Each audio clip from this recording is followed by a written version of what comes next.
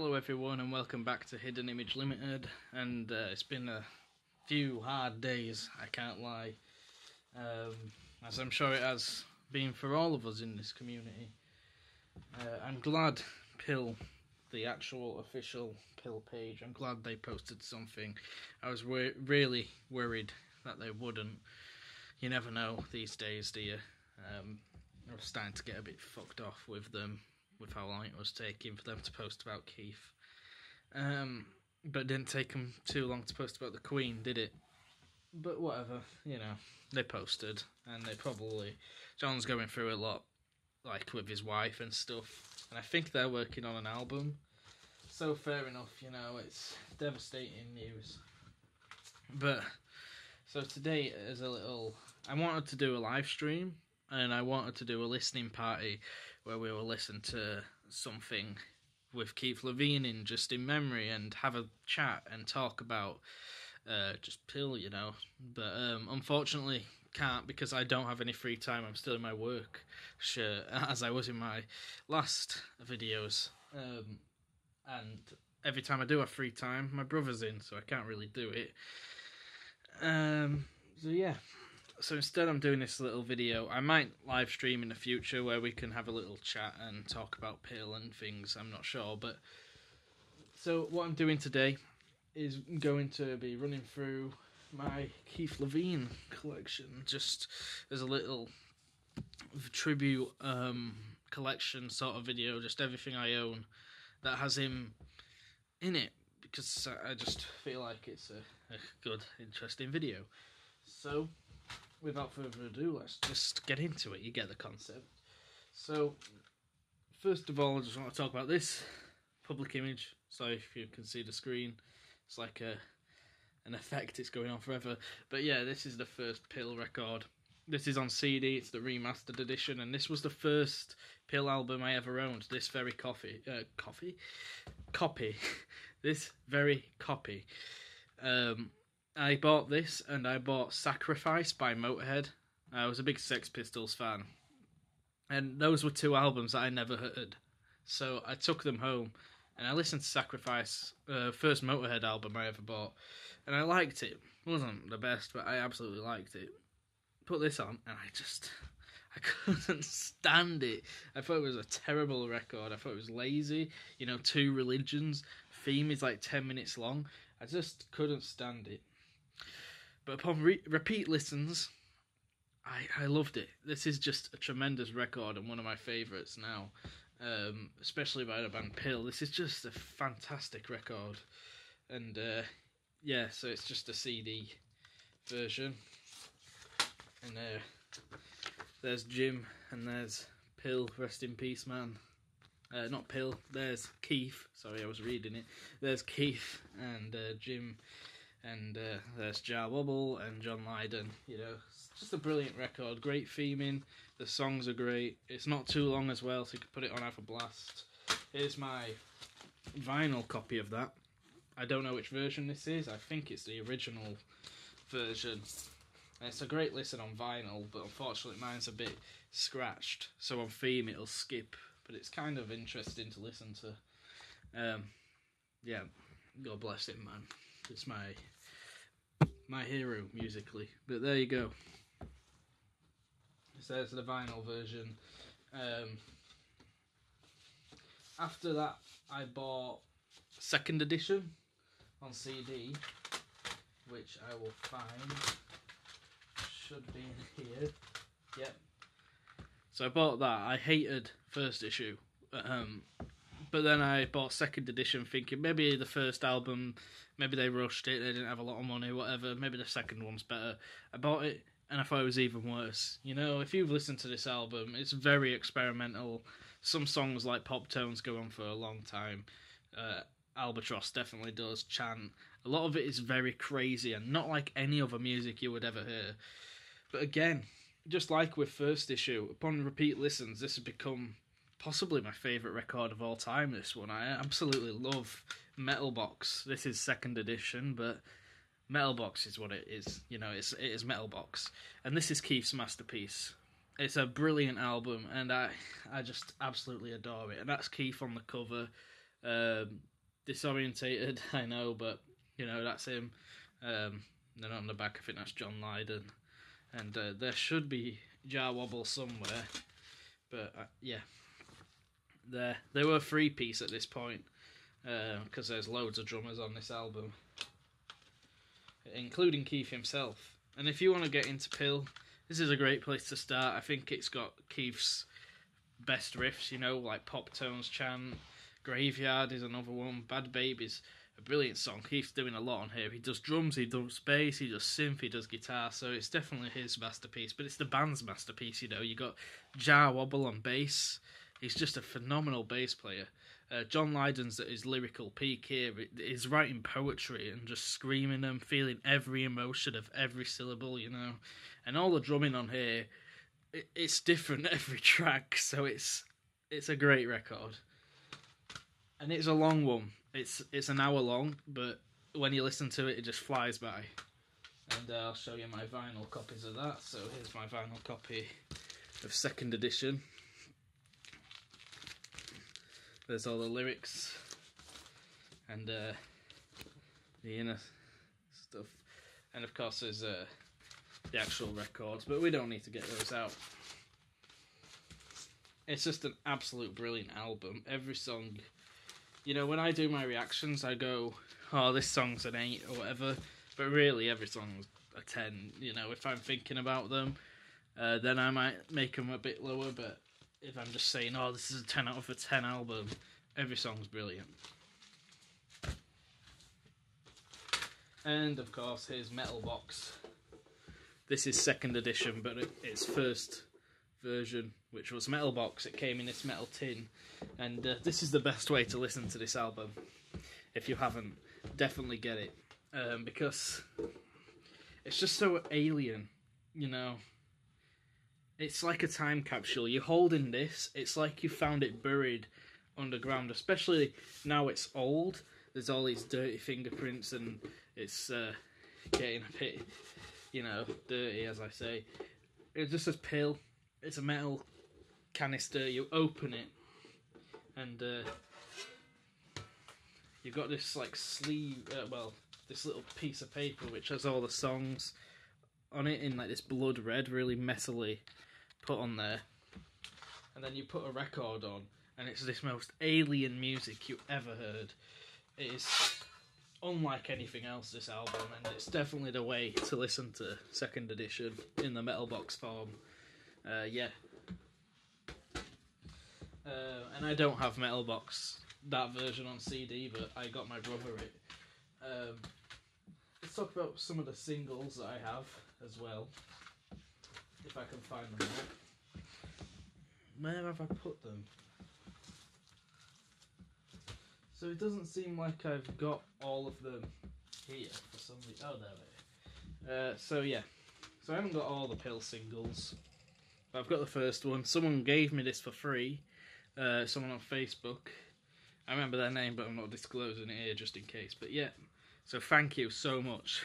This is a brilliant single, and you know, Pill were just an amazing band, and still are. But you know, they were fucking brilliant back then.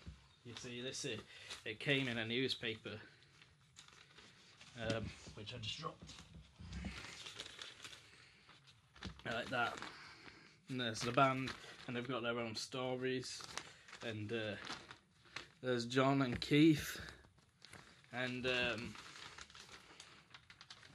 big poster sort of thing.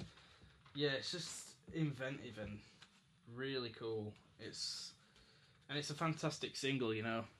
Public Image, brilliant single, and the Cowboy song is even better in my opinion. It's just absolute chaos. It's fantastic. I did a cover of it, but I want to redo all my covers because they're not too good in my opinion. I've learnt so much more about producing synths. I was listening to some earlier, just reminiscing on making them, even though it wasn't that long ago. It feels like forever ago, and I'm like, why did I make the bass that bassy? It's impossible to listen to. But yeah, so some other ones, I got Death Disco. I can't remember where I got this. It's got no birds on the back, well, as the other songs, the B-side, and this is also one of the best. A dickhead move, they put the sleeve upside down, so it's actually like that. But, you know, great song, I'm sure you've all heard it, and No Birds is one of the best as well. So there's that. Then I got Flowers of Romance from a record fair in Norfolk, and it's just brilliant. There's the band at the time, John Keefe and Jeanette, and Martin Atkins was in the band as well, so not quite sure why he's not on the sleeve. Home Is Where the Heart Is the B-side, which I think was the final one with Jar Wobble, and it's just a fantastic track. One of Levene's best riffs is Home Is Where the Heart Is, and Flowers of Romance is just a fucking brilliant song. And I've got a live bootleg as well. This is not first issue, even though it's cropped. This is the Riot gig. So basically they did a gig, and well, it wasn't a gig, it was a show, but for some reason it was advertised as a gig. People got there, they saw it was a show where they were all stood behind a screen mocking the crowd instead of actually playing music like a gig, and it caused a riot. So, yeah, just a fantastic bootleg to listen to, especially because you never really hear them play those songs from the Flowers of Romance live back in them days anyway. You do now, but not really then. So the final single that I have is a 12-inch. It's this. This is not a love song. Not a great song in my opinion, but Levene's on it, so I had to include it. It is a piss take of a song, but yeah, it's not a great song in my opinion, but you know, it's different. Yeah, it's from Commercial Zone sort of era, so they were trying to mock pop music in a way, but yeah, I think every other song on that album's great, but Love Song's not that good. Blue Water is the second song, great version, and a remix of Love Song and Public Image, which is probably a live version, I imagine, yeah. So, there's that. Now let's carry on, so, albums. Be right back. And I'm back, and I had to go to pick up the Flowers of Romance, which I also have on CD. I actually bought, so I bought first issue and then second edition on CD, and I didn't really like them. But then I bought Album, which is their fifth album after Levene and Jar and Atkins and all that had left. But I loved it, so I thought, well, maybe I should go back. And I bought their third album, The Flowers of Romance, and I hated this with a passion. I mean, at this point, the first two albums were starting to grow on me a bit, but this one, no. I remember first listening to it on a train, and I was like, this is just terrible. I was an idiot, because this is one of the best albums ever made, in my opinion. Nick's, I can't say his name, is it Nick Laney, who I recently spoke to. I had to thank him for his work on this album. It's just tremendous. His production is something else. Some of the best production of all time on this record, in my opinion. That kick drum sound and the snare and the sims and stuff that you hear on here. Essentially, Jar Wobble left the band, who was the bassist. So what did they decide to do? They didn't really want to fully replace him, so they used drums instead, which is insane. And Keith Levene didn't want to play guitar at all, so he used every other instrument that he could find that wasn't guitar. I think there is still guitar on this record, like on Go Back, but still, you know, great record, avant-garde, crazy, you know, genius record. And I think I got this at a record fair for about £15. It's well worth it. Well worth it. I mean, it's not my favourite Pill album, that had been Metal Box, but this is still one of the best. Just a phenomenal album. I've skipped an album by accident, so I'm sorry about that, but that is Paris au printemps. I don't know how you say it. Paris in the spring. I also got this from the same record fair I got Flowers of Romance from, and this, I can't remember how much it cost me, but it's a brilliant record. It's a live record. For some reason, it's a very short one, because I believe this was recorded over 2 nights, and they only included 7 of the songs, which is a shame. I would like to hear the rest. Martin Atkins, the drummer on this, has the rest, but I don't think he's released them for technical, legal reasons. But I really wish the band, now Keith's dead, you'd think maybe they'd release a deluxe version of this with all the songs. But I think John Lydon doesn't like this record and doesn't want people to listen to it. I think. I've heard that as a rumour. Could be bollocks, but you know. So take that as with what you will. But I love this record. It's not my favourite. You know, it's a live record. And we will listen to it on the channel. But I think they did better live stuff. Like if you listen to... If you're just searching Pill Pop Tones live and... We'll get up the old Grey Whistle Test and the John Peel ones, and the chant on Check It Out and all that. Those early live ones were amazing. Whereas this one, I think Keith's guitar's a bit too clean and the production isn't great. It's really weird. It is bootleg quality, but you know, still a great album. And there's the band at the time. Well, 3 of them. Jar was still in the band. There's Martin Atkins. As an albatross, Keith Levene and John Lydon. Not sure where Jar is. Maybe he had left at this point, I'm not sure. But yeah. I don't have that on CD. I don't even know if it's out on CD. But here's another one I have. It's a bootleg of them playing live at Identity Factory. And this one's way better. This is a bootleg, but it's way better. I think the sound quality is better. The song choice is just brilliant. I think this is with, what's it called, Richard Dudansky's first performance, which is strange. This is, I believe, Martin Atkins' live debut, and this is Richard's live debut. And it's brilliant. I think this is better. It opens up with chant. It's got Def Disco. They debuted a lot of the songs from... Metal Box, because this was before Metal Box came out, I think, I'm not too sure, but yeah, so you hear some of the earlier versions, and it's just brilliant. I totally recommend getting your hands on this if you can. It's just fantastic. It's got all this cool back as well, where it's got all these old bands, like Madness, one of my favourite bands. I think it's got Joy Division somewhere as well.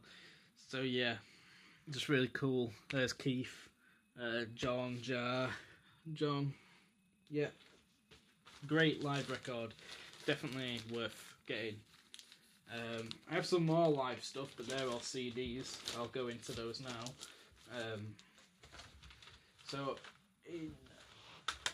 I'll try to keep it in order.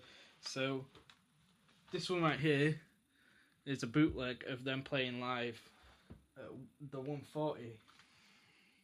We'll do that one. Yeah, so this one here. Interesting bootleg. You know why? This is their first ever gig as a band. There's Keith with his big Travis Beam wedge. John. There's Jar in the background. Jim Walker on this. This is from a few days after, I believe a few days after first issue came out. And you could tell some of the crowd are still angry. They wanted Sex Pistols music. And they gave them it, because there's 2 sound check parts, which are great. You hear Levene just fucking about. Theme, which is brilliant, a brilliant live version of Theme. It's a bit slower, but it's still great. And then you got Belson Was a Gas, which is a Sex Pistols song, but it's one of their best. And then Low Life, and then Sod in Heaven, it says, but Sod in Heaven is a Religion 2. Then Attack, and then Cowboy Song played twice in a row without John, and then Public played without John, Public Image. I'm not sure why they played them without John, or why the set list was like this, because it's a mental set list, to be honest. Playing Cowboy Song twice, playing Sex Pistols songs and stuff like that. But yeah, that's their first gig as a bootleg CD. It's really interesting to listen to. Then we got their second gig as a bootleg CD. There's the band at the time. This was their second gig, and the set list is way better. Theme, Low Life, Annalisa, Religion, Public Image. They had Belson Was a Gas again for some reason. Attack, then Problems for some reason, which is another Sex Pistols song. Then Public Image again for some reason, and Annalisa again for some reason. Those last two make sense, but they already did them, so they've played them twice in this gig. Sorry about the glare. But yeah, either way, it's still a brilliant bootleg, and you get some really cool information there. Not sure if you could read that, maybe pause. I don't know how the quality is, but it's fantastic. I definitely recommend getting your hands on this if you can. Another one, I'll see which one came first. I'm not sure. We'll go over this one. This is Metal Tape, which is another live bootleg of them playing on the Metal Box tour. Opens with Fodder Stomp. Now, Fodder Stomp live in these days was just fucking brilliant. You've got to listen to it.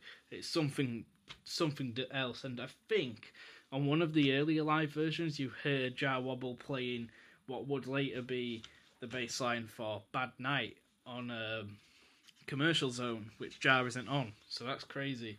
You got Careering, Chant, Annalisa, Pop Tones, Attack, Public Image, Swan Lake, Memories, and that's it. But it's just a great, great album. Again, sound quality with all of these is a bit hit or miss, but the tones you get out of this is just crazy good. There you go. And then the final live CD I have is this one here. This was actually the first one I bought, Career with a Future. It's also got the interview from the Tom Snyder show, I think. My case is unfortunately broken.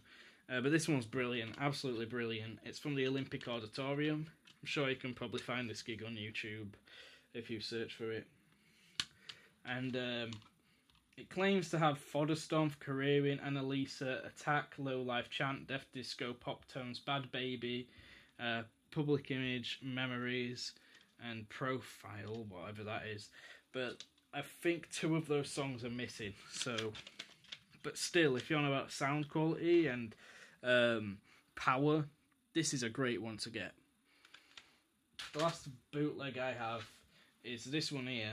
And it is a bootleg, but it's not really a live bootleg. It's Memories, which is studio rehearsals from 1981 to 1983. So you hear a lot of cuts, rough versions, different mixes of the Commercial Zone album, and a lot of unknown instrumentals that just never made it anywhere. Yeah, so you got The Slab, 2 unknown songs, Bad Night, a rough version, 2 unknown songs, a disco version of Bad Night, 3 unknown songs, 1981, which eventually got made into the 1981 you know of This Is What You Want, This Is What You Get, but this version's miles better. And then Flowers of Romance and an instrumental version of that. But it has 2 discs, and the disc 2 is a live disc, and you got pop. It's I don't think it's live actually. I think it's I remember it's like a rehearsal session. So you got Pop Tones, Flowers of Romance, Pop Tones, a jam, Public Image, an instrumental jam, and then Bad Life and Public Image again. It's brilliant. I definitely recommend it if you're a Pill fan, if you're a Keith fan. At the back you got John, Jeanette and Keith. I think that's Jeanette anyway. I can't quite remember. I'm very sorry if I'm mistaken. And yeah, so the final Pill Keith Levene album was Commercial Zone, which I have right here. I have the first version. I think the second version got printed with a black cover and the Pill logo, and it says Commercial Zone Limited Edition, and it had a different track list but the same songs. They were just a different order. I can't find that version anywhere, but still, this is a great album. It's a shame it's unfinished, but you could tell it's a great album. The Pill logo's slightly different, not sure why. Probably copyright or something. This was released by Keith Levene, it wasn't released by Pill. When he got fired from the band, he decided to just release the demo tapes they had as Commercial Zone. And yeah, it's a fantastic album, in my opinion. Just a great one. And I have kind of got it on CD. I made my own little version because I wanted to listen to it in the car. So I just ripped the tracks off YouTube and put it on a CD. But this is obviously not the proper cover. This is just something I made with the songs and title and all that. The back, it's just track list, the year it came out, some background. Of course I do that, and the personnel behind it. And there's this disc. I really wish there was an official CD, but there isn't, so I had to make one. Yeah. Next up, we have Keith Levene's solo albums that I own, and I only own 3 of them, unfortunately. I never got Commercial Zone 2014. I really wanted it. I really, really wanted that so bad, but I can't find it anywhere. And if I do find it, I know it's going to cost me my life savings. And I really wanted to email Keith, or someone he knows, personally, to get a copy of it, even if it's digital. But I was so nervous to do so. Same for asking him if he wanted an interview. I couldn't do it. I kept getting so nervous, I just didn't do it. But still, you know, I really, really regret that, and I wish I did. Fantastic record. Violent Opposition by Keith Levene. G-Force and Multi-Image. If you haven't heard this, you have to. You hear some of Keith's more reggae influences and punk influences on here. It's not as crazy as some of the stuff you'd hear with him and Pill, but, you know, very vibrant cover. I'm Looking for Something has a Flea on bass. So, yeah, he did a cover of If 6 Was 9 by Jimi Hendrix. Most of it's instrumentals. I remember there being some reggae on here as well. He did a cover of Cold Turkey by John Lennon.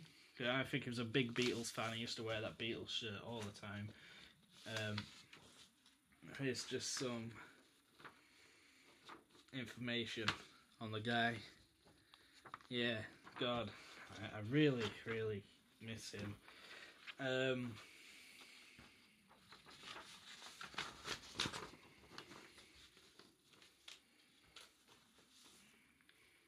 It feels like a dream, like a terrible dream. Like I'm sure you guys get this. I just feel like I want to wake up and have his death be a dream and have it push me to asking him for Commercial Zone or asking him for an interview.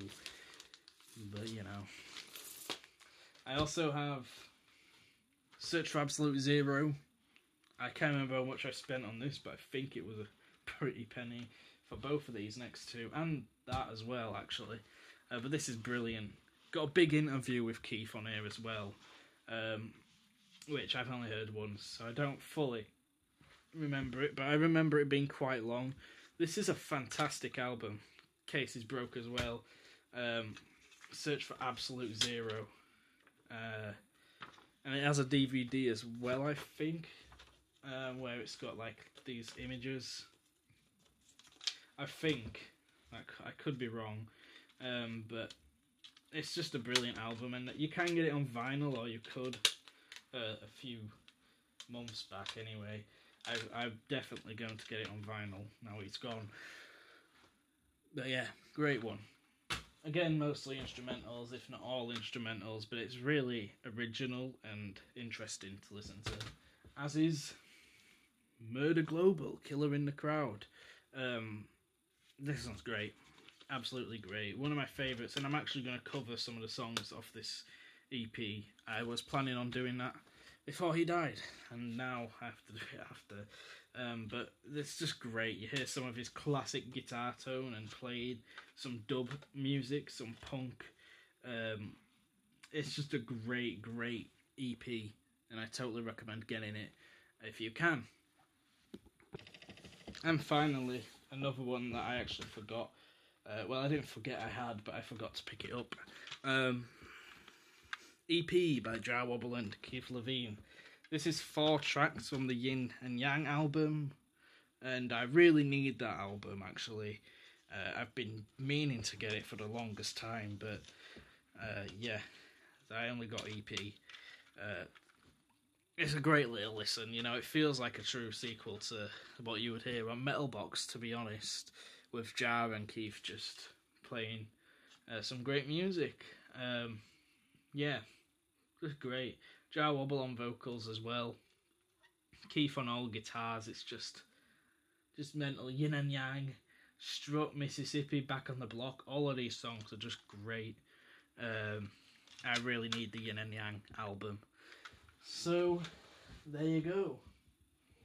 Hope this video was interesting to you.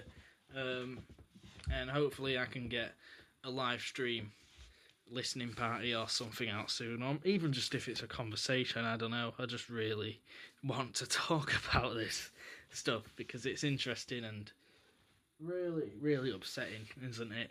Really, such a talented guy throughout his entire body of work.